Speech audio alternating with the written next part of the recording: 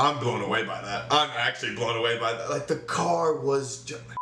What's going on, guys? It is JJ here, back with a new video, and today we had the qualifying session for the Monaco Grand Prix. We have the Champions League final. We have so much going on today, but we decided we'd go back and take a look. It was a couple of things people in the live stream said we need to go take a look at. Actually, everyone was recommending videos in the live stream, but we're going to go back and take a look at AYRTON Senna's 1990 Monaco Grand Prix onboard lap. We might do it twice, but people call him the King of Monaco. Graham Hill was also called the King of Monaco because he won it 5 times, but Senna apparently has one of the best onboard sessions in Monaco of all time. Plus, I kind of want to see what Monaco used to look like. Obviously, they had the changes in the course. The cars are a lot different in F1, but to see one of the best drivers of all time sort of putting down his mark at Monaco is going to be very, very interesting. Honestly, Charles Leclerc, in terms of actually pole laps and qualifying at Monaco and being Monegasque, this seems to be his course. I feel like maybe like towards the end of his career, end of his legacy, people will go back and say Charles Leclerc at Monaco is a thing of beauty. But anyway, we're gonna take a look at the Senna onboard. This will be a short, relatively short video. It's only 2 minutes long, but yeah, let's get into the video. As well, guys, you can find the original video down in the description below. I just like the old camera going so fast that it's just sketching out. Ah, that's so sick.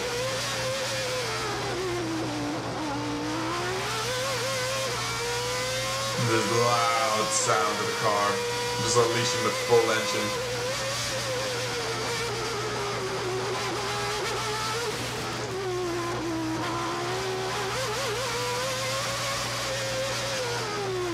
Is it a hand? Wait. When they're changing gears, it's literally hand change. Like, so they have the stick.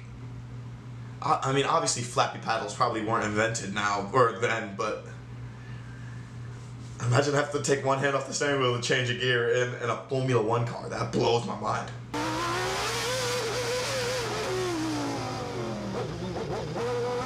The hairpin turn.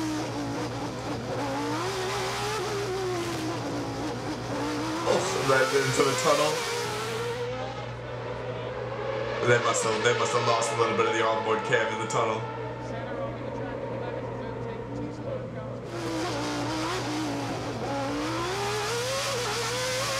It's just so pretty.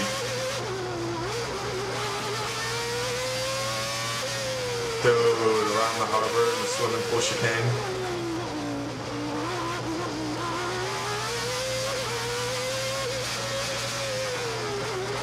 He's like, get out of my way.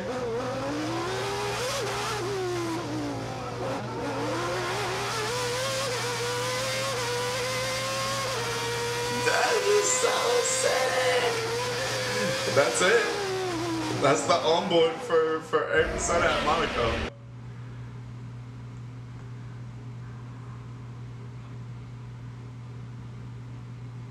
I'm blown away by that. I'm actually blown away by that. Like, the car was just...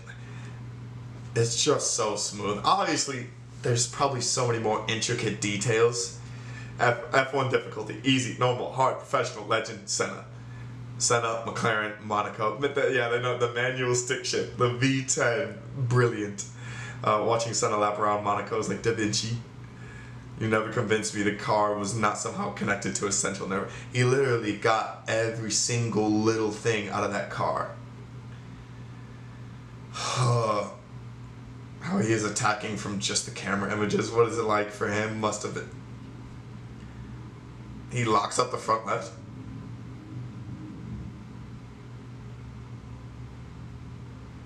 I'm still just blown away by this.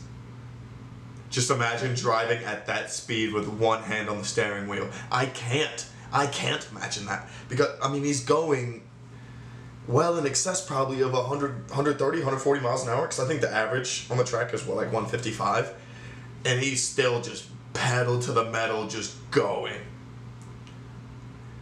I love that. Maybe me saying Charles Leclerc will become the King of Monaco is a mistake, because maybe the title does belong to Senna, which is why we're going to watch the lap one more time to actually just bask in it. To just enjoy it. Let's do this.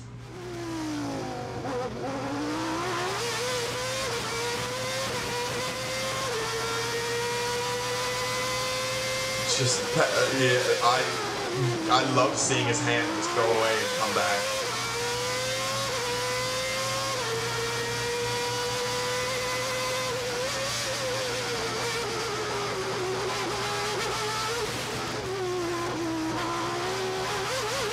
I think that was the corner Fernando Alonso crashed out in qualifying today, was that one there.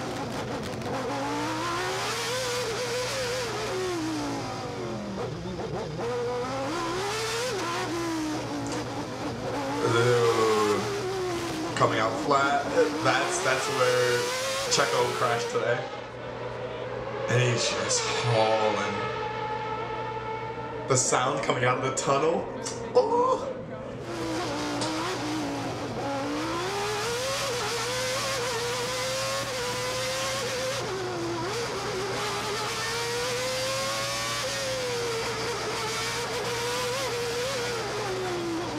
That man, there goes that man.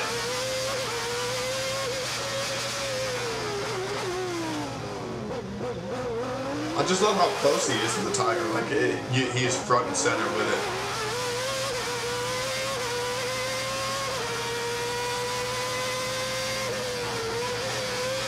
Oh, I love this. Okay, let me know what other onboards you guys want to see. It knocks my head away. Honestly, it just makes me want to go karting so bad. I really, really do. Just to sort of bask in it and just to sort of enjoy it, looking at how insane they're going. But okay, let me know what you guys think down in the comments below on the 1990 Monaco Grand Prix and just on Senna in general. What an amazing driver, what an amazing onboard, what an amazing race, and what an amazing circuit.